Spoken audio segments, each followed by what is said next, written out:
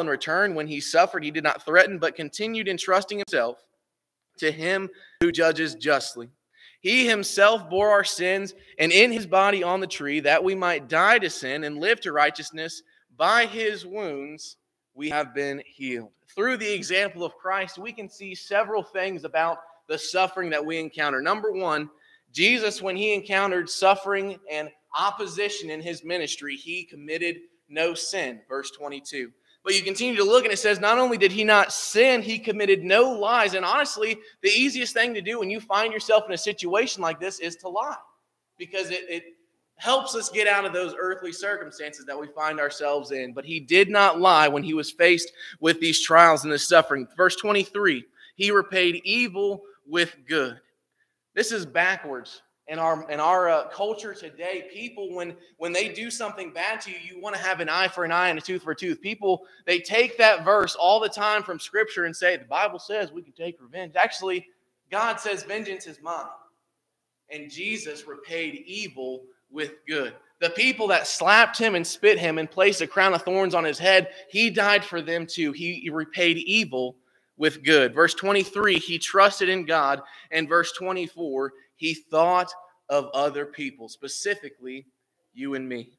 The next time we suffer, remember how Christ carried himself when he was persecuted. As he hung on the cross, Christ thought about you and about me, not about his earthly circumstances. So remember Christ when we're suffering. It could be that you're here tonight and you have the opportunity now to respond to the sacrifice of Christ. And you can have the blood of Jesus wash away the sins that have tainted our relationship with him. And so if you're here this evening and you need to respond, please come forward as we stand and as we sing. Just as I am without me,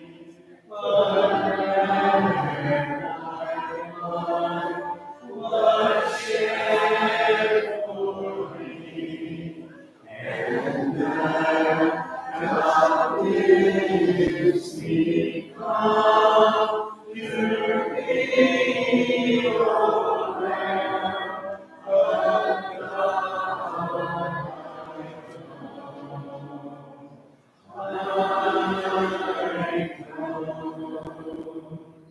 just as I am and waiting on to bring my soul upon your throne, to thee whose heart can cleanse each sorrow and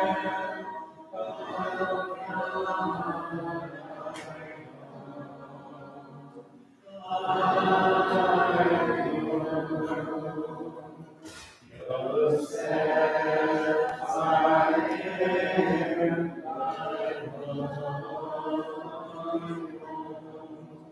and so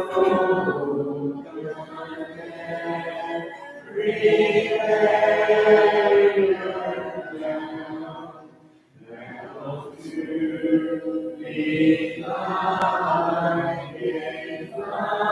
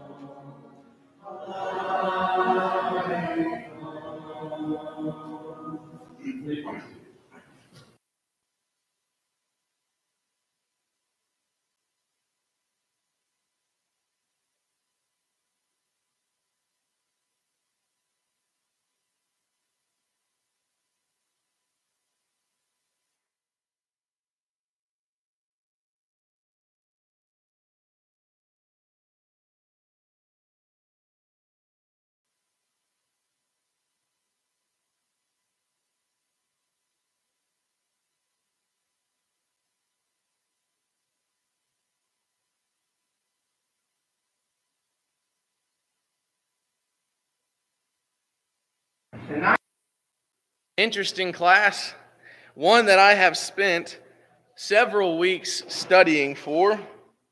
I was going to do this class a couple weeks ago, but someone sent me a couple of links that I had to check out and I wanted to dig into a little bit more. So I spent some more time studying this topic. And before we get into it, I was sitting down in my pew and I noticed that I put Prine right here instead of Prince.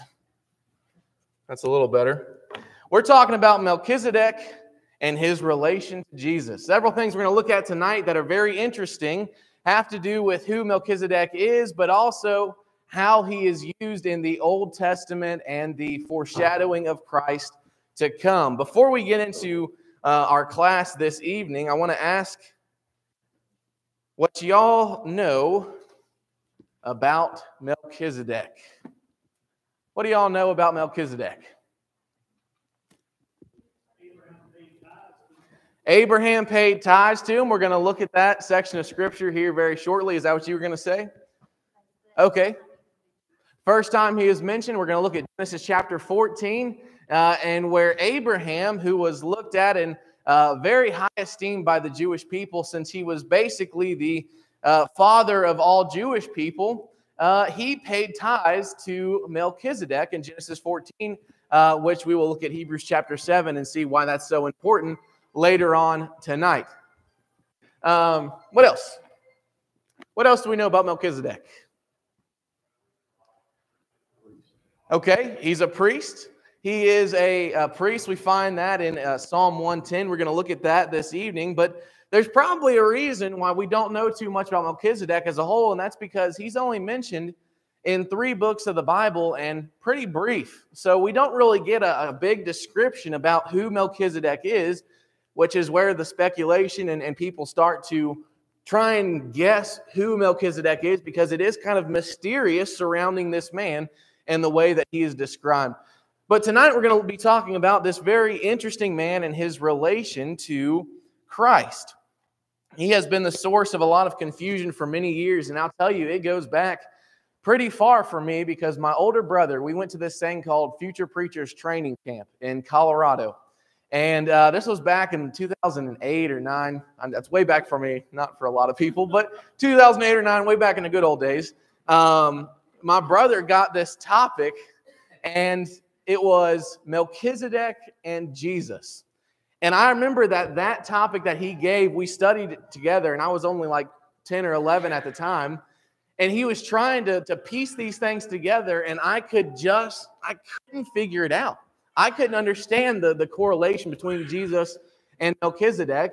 And that's what we're going to spend a lot of time on tonight. I do know that there's a lot of questions on who he is, but I do want to spend a good majority of time, that's why I wrote this on the board, looking at Christ and Melchizedek, because that is why he's mentioned in Scripture. We first read about Melchizedek in Genesis 14. If you would, go ahead and open up there. Genesis chapter 14.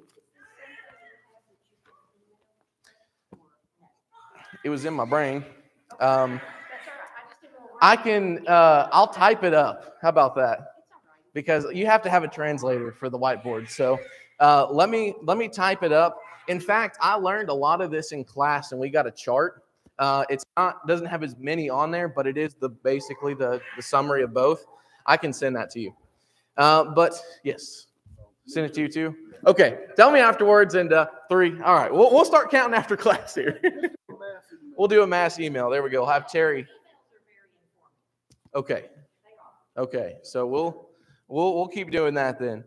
We first read about Melchizedek in Genesis 14, but in order to understand who he is, we need to start by looking at Abraham. As several of you have already mentioned this evening, there is a very interesting account that happens with Abraham and Melchizedek in Genesis 14. Before we get to Genesis 14, however, someone tell me, what was Abraham, or rather Abram at the time, told to do by God? The very beginning. What did God tell him to do? Leave his home and go into the land of Canaan, a land that he was going to promise to him. So he says to leave everything that he'd ever known, travel to a land that God would show him, and then through this decision, what was God going to do with Abraham? Bless him. In what way? Okay, as many descendants as there are stars in the heaven. The father of many descendants would come after him, the father of nations. And not only that, whoever blessed him, he would bless, and whoever would curse Abraham, God would curse. And so he's given this basically decision by God. Leave everything that you know, everything that you're comfortable with, the place that you grew up, or travel to this unknown land, and I will bless you beyond your wildest dreams. And so Abraham, as we see in Hebrews chapter 11, through faith, he decided to trust in God, and he did make him a great nation later on. But at 75 years old, Abraham and his wife and his nephew Lot and all of their animals and all of their servants, they pick up from where he was staying in Haram, and then he left for Shechem in Canaan. And so they moved there to Shechem, and Lot, his nephew, and Abraham, they begin to grow and grow and grow until finally Abraham and Lot, they have to make a decision. They can't keep living together. They have too much stuff. Never had that problem. But they had way too many animals, way too many servants, and so Abraham and Lot say, you know, it's best if we split up because we need room for all of our belongings. And so Lot, he decides to leave, and where does he go? Sodom, and that's where he makes a mistake. He chooses to go near the city of Sodom, and that's where we pick up in Genesis chapter 14, because not long after Lot makes this decision to move near Sodom, he gets caught in between a battle of kings. And so here's Lot. He makes this decision to go into Sodom. He makes a bad call, and then him and his family are taken into captivity. Look at Genesis chapter 14, and someone read verse 9. There's a couple of hard words in there. Against Chedorlaomer, king of Elam, Tidal, king of nations, Amphraphel, king of Shinar, and Arad, king of Elasar, 4 kings against 5. Okay, so we've got a pretty big battle going on. We have these powerful men who have their own kingdoms, and they come together. There's 4 kings against 5 kings. And as they're fighting over this, we skip down to verse 12, and what does it say? They also took Lot, Abram's brother's son, who dwelt in Sodom, and his goods, and departed. So these kings, they defeat the other nations, and then in their spoils of Sodom, the city, they decide to go ahead and take Lot's nephew and all of his possessions as well, too. And so what happens next is where we begin to find this account of Abram and Melchizedek. Someone read verse 14. Genesis 14:14. When Abram heard that his kinsmen had been taken captive, he led forth his trained men, born in his house, 318 of them, and went in pursuit as far as Dan. Okay, so first of all, Abram had quite a big household. 318 men who were eligible to fight that grew up in Abraham's household. They went against these kings. Skipping down to verse 16. It says, so he brought back all the goods and also brought back his brother Lot and his goods as well as the women and the people. So Abram took 318 men. He tracked down these kings of Canaan. He destroys them. He takes back Lot and his nephew and all of their possessions and all of their goods.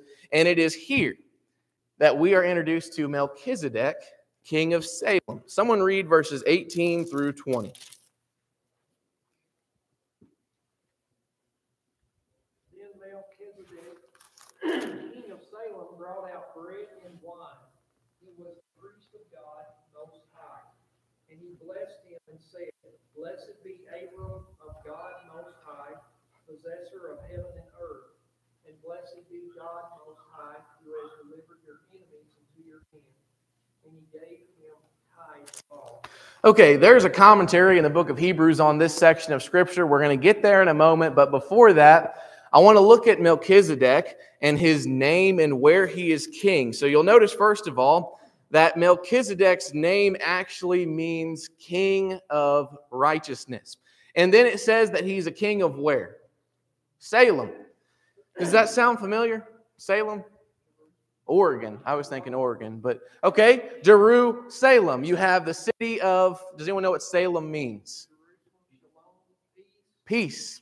So we have Melchizedek, whose name means King of Righteousness, who is the King of Salem, that is, King of Peace. Very interesting description given to Melchizedek here, and it gets even crazier. If you keep reading on, we find out that Abram gives a tithe, as y'all mentioned, to Melchizedek. In Hebrews chapter 7, we're going to get there in just a moment. Hebrews chapter 7, I saw you trying to flip there. Hebrews chapter 7, it tells us basically that the lesser gives tithes to the greater. That is, you recognize a position of authority here. Abram, being the father of nations, being this man that has a ton of wealth, gives a tithe to Melchizedek. What does that mean about Melchizedek? Greater than Abraham. And that's the point that is played on in Hebrews chapter 7. But what's also unusual about Melchizedek is that he is described as being both a king and what? A priest. This was pretty unusual to have a king and a priest. Someone tell me, what does a king do? What does a king do? Leads in battle, okay? Watches over the people, makes decisions for his nation. A king is in control and is over the people. Someone tell me, what does a priest do? Take care of the spiritual life of the people. The priests were in charge of bridging the gap between God and man, the spiritual lives of people. And so you have here in Melchizedek both a king and a priest. For this to happen was unheard of, and for several reasons. Number one, this was before the time of the Levitical priesthood. Someone tell me, what is the Levitical priesthood?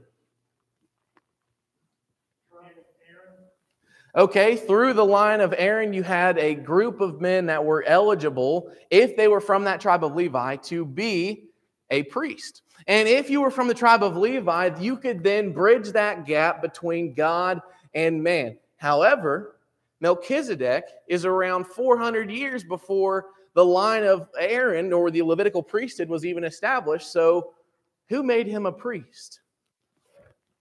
Okay, God made him a priest. He couldn't have been born into the tribe of Levi because standing in front of him, Abram, he had Israel's seed within him, not even born yet. And so it wasn't from his family or his genealogy that placed him as a high priest. And we'll see in just a moment how he was put over this position of both king and priest. No Jew in the Old Testament ever served the office of both king and priest. And this is very important for us to understand. Melchizedek is described as being both. Go ahead. When they tried, they got in trouble. We're going to go to 2 Chronicles in just a moment because there is an example of that proves even further just how unusual this is, and especially for God to acknowledge it and not do something about it. Well, although when David tried it a little bit, he didn't get in trouble. But, Uzziah. Yep. Yeah. Sorry. Oh, we'll get there. We'll get there. It's interesting that Melchizedek brings out bread and wine. Yeah. Reminiscent of Jesus Christ. I'll tell you what, there can be no secrets in this class. I need to start covering up the board. Although you can't read it anyway, so it's not really that dangerous. But that is true, and we are going to get there as well. There's a lot of similarities, and there's a reason we put that up on the board. Abraham, however, recognized Melchizedek as a priest, and with the spoils that Abram won in battle of getting Lot back, he gave a tenth to Melchizedek. He tithed to Melchizedek because he was a high priest of the great God, as we see in verse 18, priest of God Most High. So why is this a big deal? Well, tithing was established under the rule and reign of the Levitical priesthood. And so it's interesting that Abram looked at Melchizedek and saw him as someone worthy of tithing. And let's go ahead and flip over to Hebrews chapter 7. Let me get someone to read Hebrews chapter 7 and verse 4.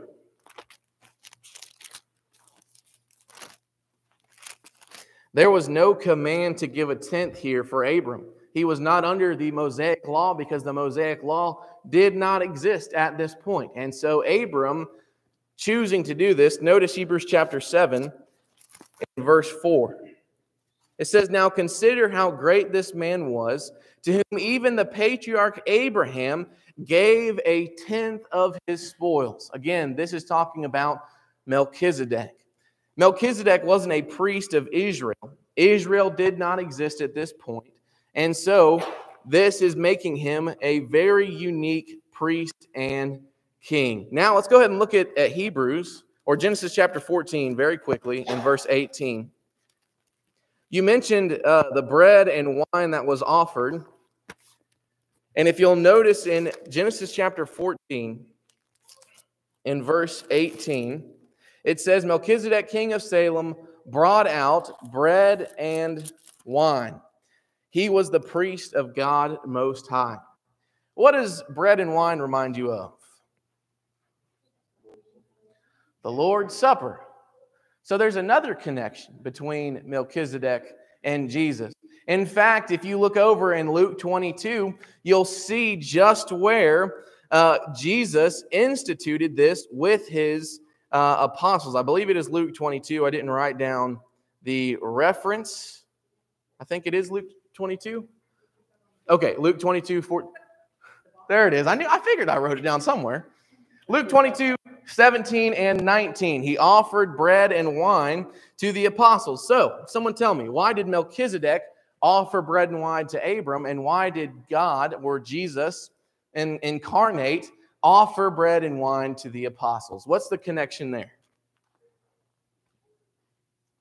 Let's look at Hebrews chapter 7 again. I'm going to take a moment here, and I'm going to read Hebrews chapter 7, starting in verse 1. It says, "For this Melchizedek, king of Salem, priest of the Most High God, who met Abraham returning from the slaughter of the kings and blessed him, to whom also Abraham gave a tenth part of all, first being translated King of Righteousness, and then also King of Salem, meaning King of Peace. Without father, without mother, without genealogy, having neither beginning of days nor end of life, but made like the Son of God, remains a priest continually. Now consider how great this man was, to whom even the patriarch Abraham gave a tenth of the spoils. And indeed, those who are of the sons of Levi, who receive the priesthood, have a commandment to receive tithes from the people according to the law, that is, from their brethren, though they have come from the loins of Abram. But he whose genealogy is not derived from them received tithes from Abraham and blessed him who had the promises." A lot of interesting things revealed here in Hebrews chapter 7, and we're going to continue reading on here, but I want to pause for a moment and look at verse 3. Who is verse 3 describing? Without father, without mother, without genealogy. Who does that sound like? Jesus is described, if we continue to look on, if we go to other places, as you will see on the board, the eternal Word of God. John 1 verses 1 through 3 says, "In the beginning was the Word," that is, Christ dwelt with God, meaning he had no created beginning. And not only that, when Jesus was sacrificed on the cross, placed in the tomb, and raised from the dead, where did he go? Into heaven, at the right hand of God. Did Jesus die and stay dead? So does that mean if he was in the beginning with God and he did not die when he was killed but came out of the grave and went to heaven, does that mean that he had an end? No. Jesus, without beginning and without end. But what is interesting is the fact that Melchizedek is described as having no mother and no father. We can say that Jesus, pre-incarnate, would not have had a mother or a father. But what happened when Jesus came to this earth? Did he have a mother? He was 100% man. He had to come from a physical human, a female. And so Jesus in the flesh came through Mary. This is something that I really want to focus on, especially looking at verse 11 of Hebrews. Hebrews chapter 7, verse 11 says, "Therefore, if perfection were through the Levitical priesthood, for under it the people received the law, what further need was there that another priest should arise according to the order of Melchizedek, and not be called according to the order of Aaron?" So the Hebrew writer here is making a point. He's saying if the Aaronic priesthood forgave sins, there would have been no need for Christ to come in the likeness of Melchizedek. What does it mean that Christ came in the likeness of Melchizedek? He is a priest forever, but he's also not from the tribe of Aaron or from Levi. And so, since he is not a descendant of Aaron, he's a descendant from the line of Judah. He was placed in that position as great high priest forever by who? God. Let's look at Psalm 110 and verse 4. Psalm 110 and verse 4. David, in this psalm, it is basically a prophecy of the Messiah to come. Psalm 110, someone read verse 4.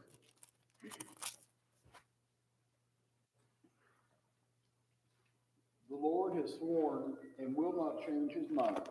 You are a priest forever after the order of Melchizedek. Okay. In Genesis chapter 14, just connecting the dots so far, we learn that Melchizedek's identity places him in a position of both priest and king of Salem, king of peace. And then in Psalm 110 and verse 4, it connects Melchizedek to who? The Messiah. And so from Psalm 110, we can go to Hebrews chapter 5 through 7, where it describes Jesus' supremacy as great high priest. So in the same way that Melchizedek had no father and no mother, had no genealogy, basically no trace of where Melchizedek came from. He didn't come from the line of Aaron or from the Levitical priesthood. Instead, he was placed in a position of high priest, Genesis 14, for the Most High God by God himself. So who does that make Melchizedek? We're going to get there in just a moment. But look at all the similarities between Melchizedek and Christ. You look at Melchizedek, he is known as a king of righteousness. Hebrews chapter 7 and verse 2. We look in the Old Testament, especially Psalm 110 and verse 4, we learn that the anointed king, that is the Messiah, is going to come and rule the nations, but not in the sense that the Jews thought. It was different than the physical Levitical priesthood that came. We also notice that Melchizedek is described as the king of peace. If you write like me, you'll see that Jesus is the prime, but I meant Prince of Peace. There's a lot of similarities and descriptions. You keep going. Priest of the Most High God, as we read. High priest for all of eternity, Hebrews chapter 6. Let's flip there. Hebrews chapter 6. Any questions or comments so far? If you're confused, nod your head. Hebrews chapter 6. Let me get someone to read verses 20 and someone else to read chapter 8 and verse 1. Hebrews chapter 6 and verse 20 and chapter 8 and verse 1. Jesus has gone as forerunner on our behalf, having become a high priest forever, after the order of Melchizedek. All right. Chapter 8 and verse 1.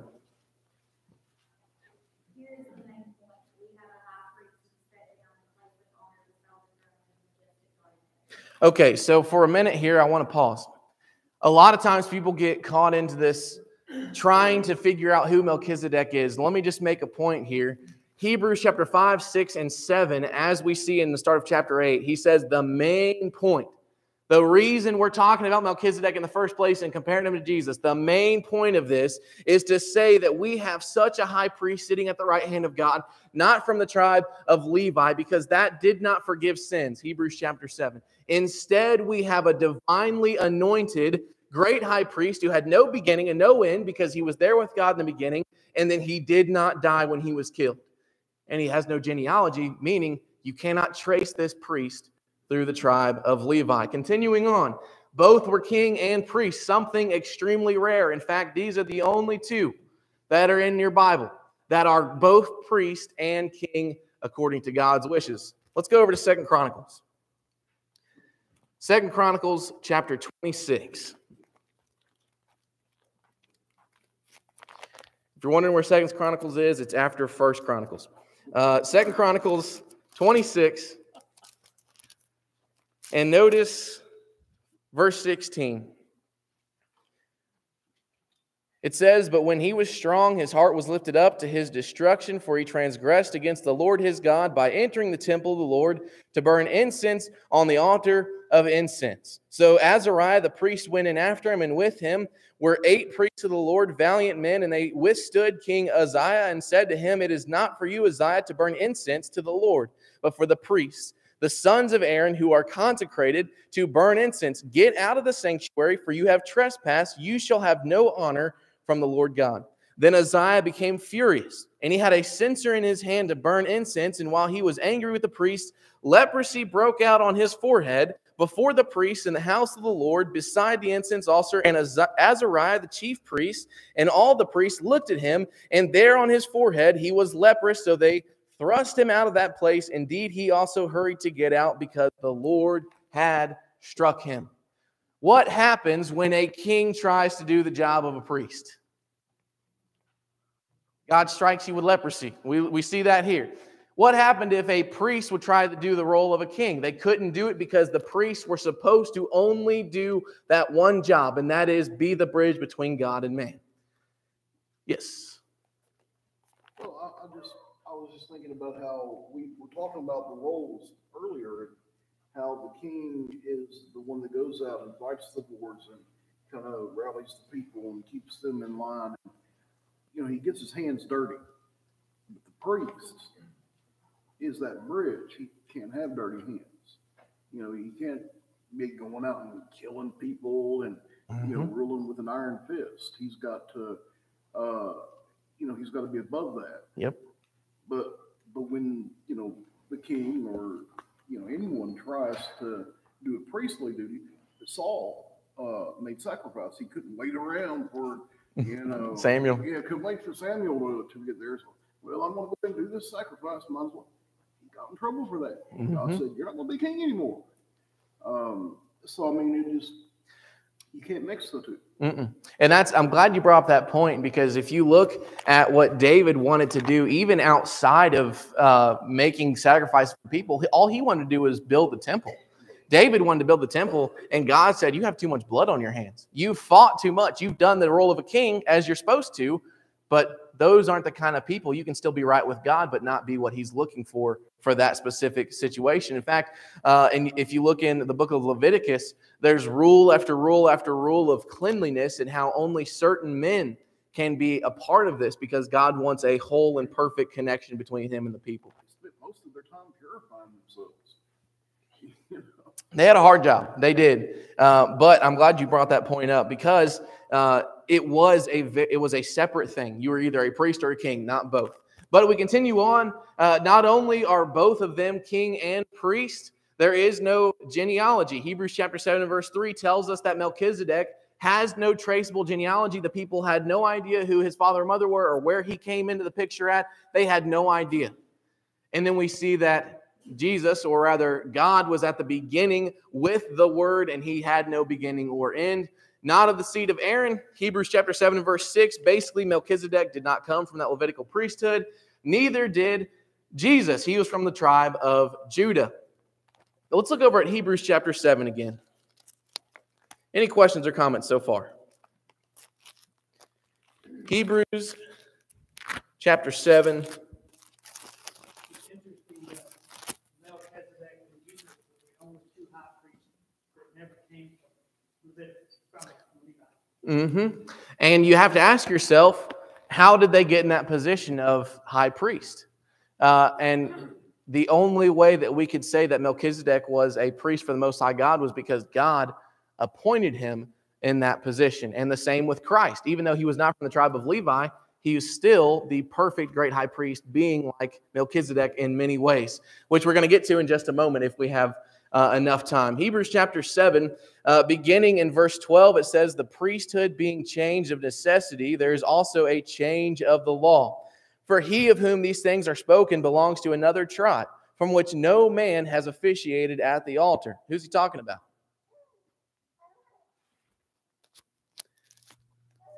Who's verse 12 talking about?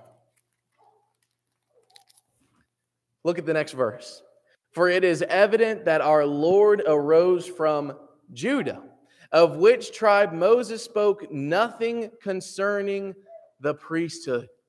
This is extremely important because everyone that wanted to be a priest had to be from the tribe of Levi, but the Hebrew writer is saying this great high priest is like Melchizedek in verse 13, and just like Melchizedek in verse 13, verse 14 shows us that Jesus was from the line of Judah, something that Moses didn't even speak anything about. And so we again are seeing this process of comparing Jesus to Melchizedek. Verse 15 says, and it is yet far more evident if, in the likeness of Melchizedek, there arises another priest who has come not according to the law of a fleshly commandment, but according to the power of an endless life. For he testifies, this is going to sound familiar, Psalm 110 and verse 4, you are a priest forever according to the order of Melchizedek. What does it mean according to the order? In a like manner. There are other translations that will say similarly or in the same way. Now, this is important. It just seems like you're kind of splitting hairs here, but if you look at the way that it is phrased, he doesn't say you are a priest just like Melchizedek. He says similarly to Melchizedek.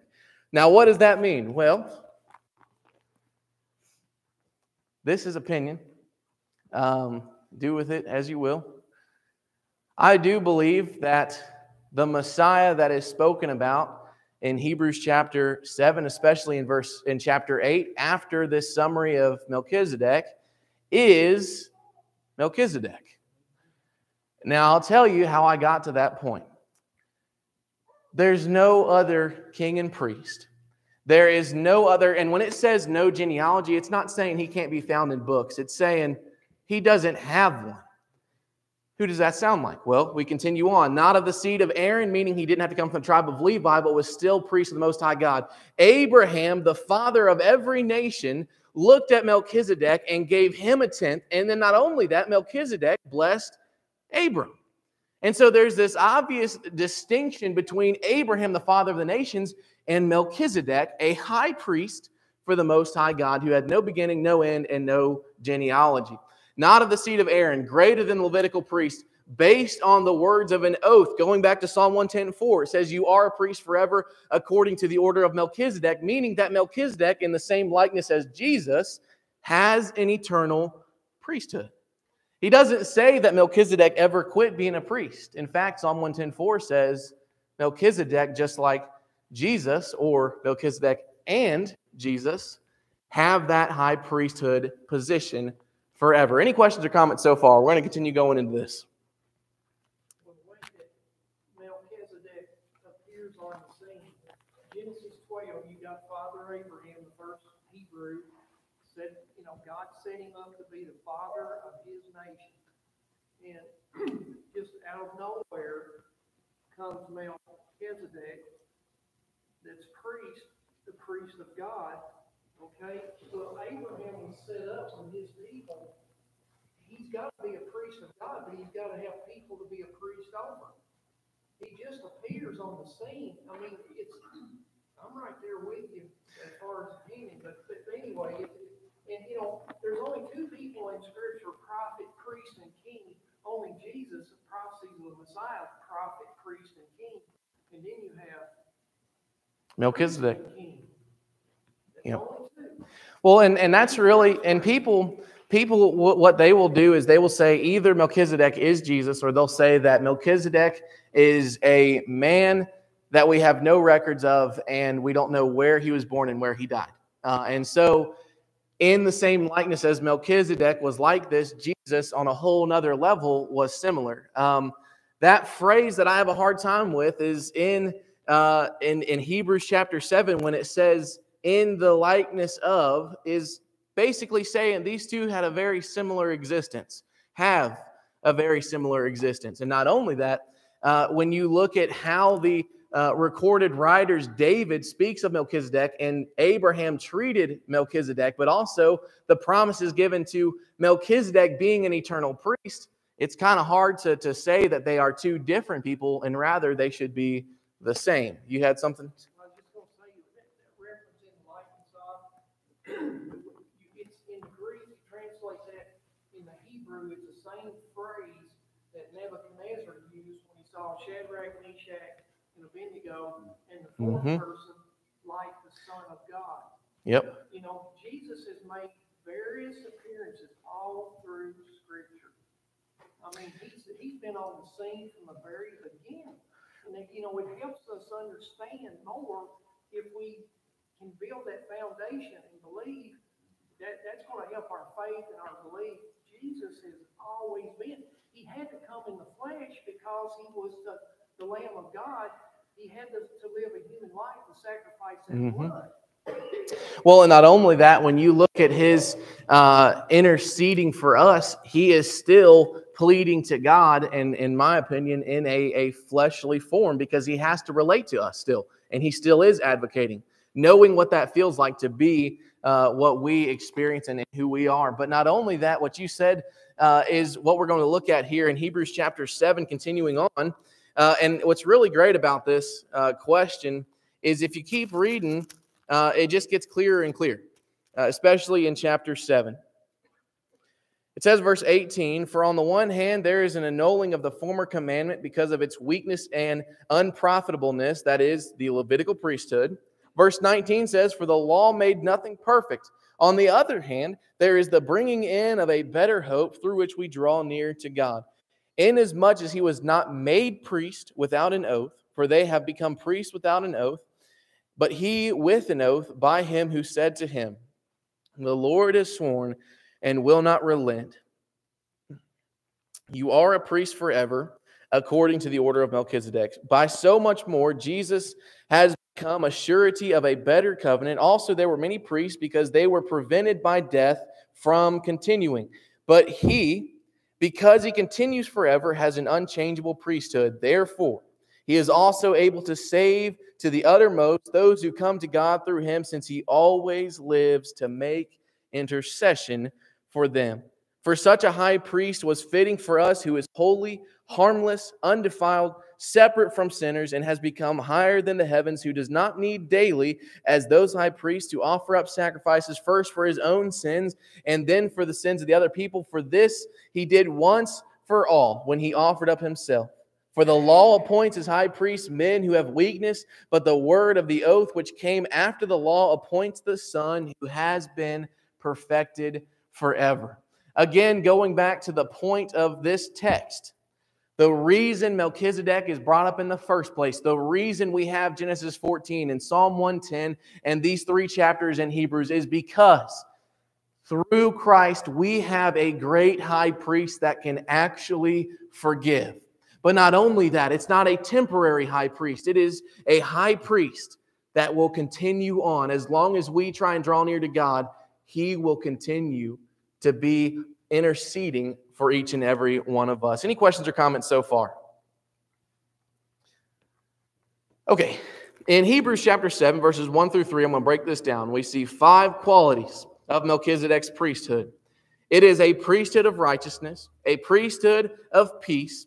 He is royalty, Melchizedek being a king, and a personal priesthood rather than an inherited priesthood. What's the difference between a personal priesthood and an inherited priesthood?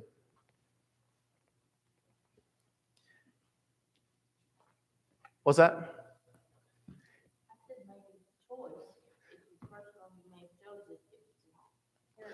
Okay, if you are from the tribe of Levi and you are a man, guess what? Priest. You inherited that right there. But if you do it if you are a personal priesthood, that means you had no heritage to make you worthy of being a priest. It was either divinely appointed or divinely appointed. If he would have chosen it for himself, he could not have been sacrificing and blessing if he was just like, you know what, I think today I'm going to be a most high priest and a king. Didn't work like that.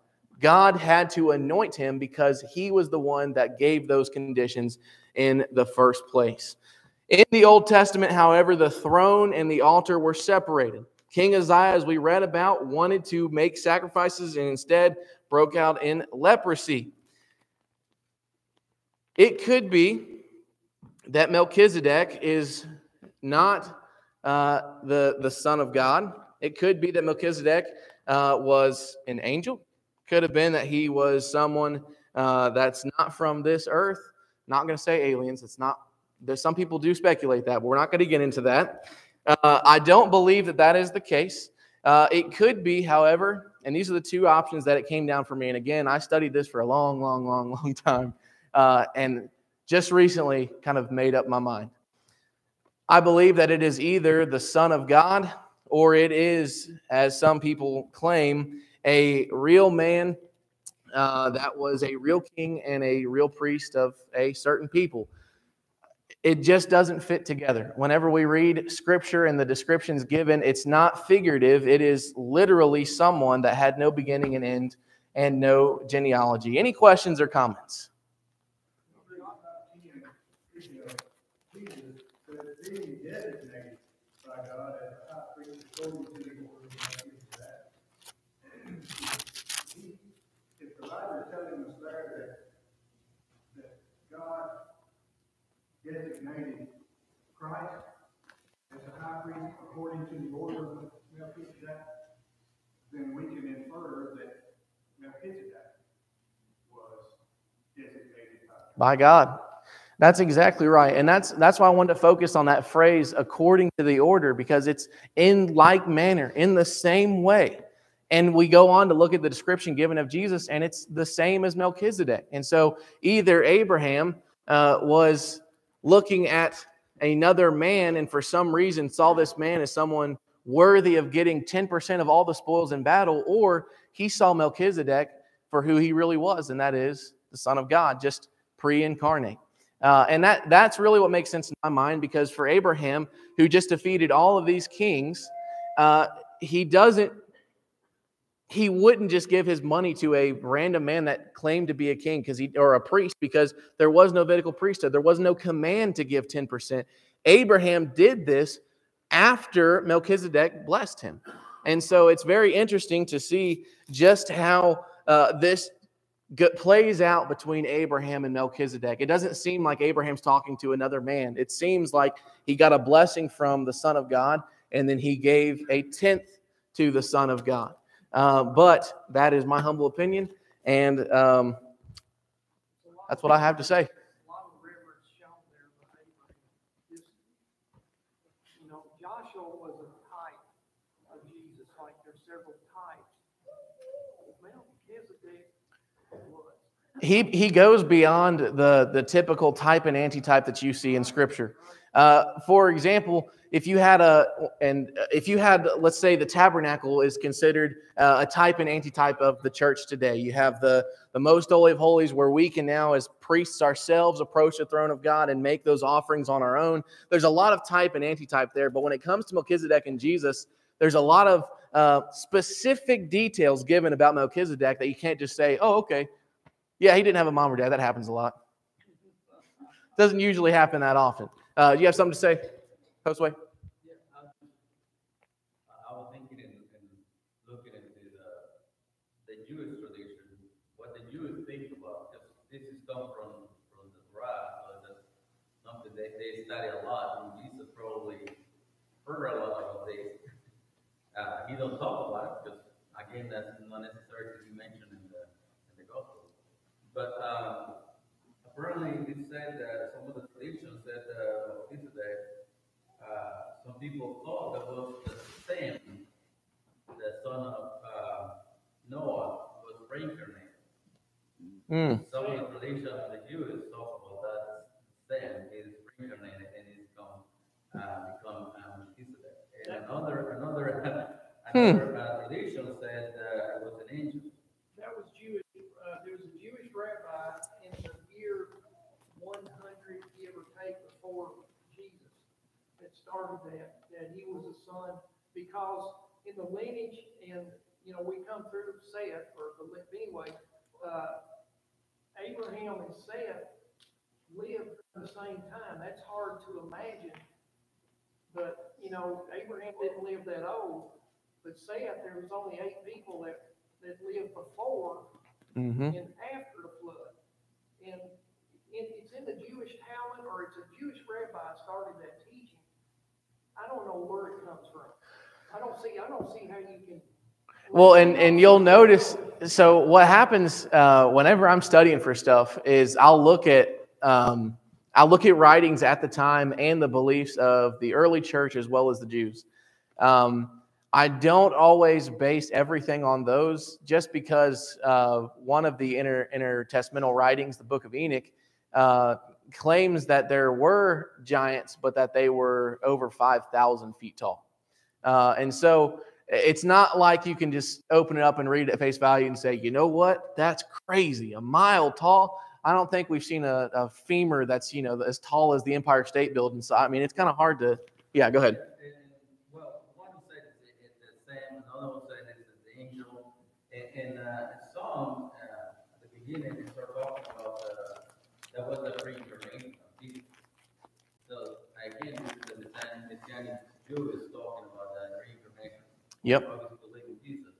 Because other Jews will talk about Jesus. Well, and you got to think about who Melchizedek appeared to and the significance of it. It's Abraham, the person that eventually the great high priest that will reign forever is going to come through. And so you have Melchizedek coming to Abraham, knowing that down the line he was going to be that exact replica of who appeared to Abraham at the beginning of this promise. And so you're keeping the time frame in mind, and you're also seeing the significance of that visit and the fact that he offered bread and wine in Genesis 14 verse 18, and then Luke 22, Jesus offers bread and wine. It's going, okay, do we have the same person here that's just appearing, the pre-incarnate before flesh, and then afterwards? And to me, that's what makes sense. Any other questions or comments before we close? And verse number 3 talks about Melchizedek in chapter 7. And may the father and mother of genealogy. And he says, he's like the Son of God. He remains a priest forever. Now, is Melchizedek still a priest? And that's the question for tonight. Yes, because Melchizedek is the same thing as saying Jesus. But that would be my own opinion. I could be wrong, and everyone's entitled to their own opinion. But based on Scripture, it does appear to be that Melchizedek was just Jesus revealing himself to the Father of the lineage that he would come from later on down the road. You know, in John chapter 8, when Jesus is I call it fussing with the Pharisees, he told them that Abraham saw my day. And they said, well, you're not even 50 years old. How can you, well, Yep. But anyway. Yep, and that's a whole nother part of it that we could have gotten into if we had the time for tonight. But that's another one that we were going to look at, was the fact that Abraham, Jesus claimed to be among Abraham at a point in his life, which is a crazy study in and of itself. Yes, sir. I was just going to say something simple. So, Well, let's end the class with it. well, I was just going to ask, so you're telling us that it wasn't just sheer coincidence that they just happened to pass. It's not. It's weird, And basically, I could have summed this whole class up by saying, go read Genesis 14, Psalm 110, and Hebrews 5 through 7, and Melchizedek is Jesus. Thank you. Good night.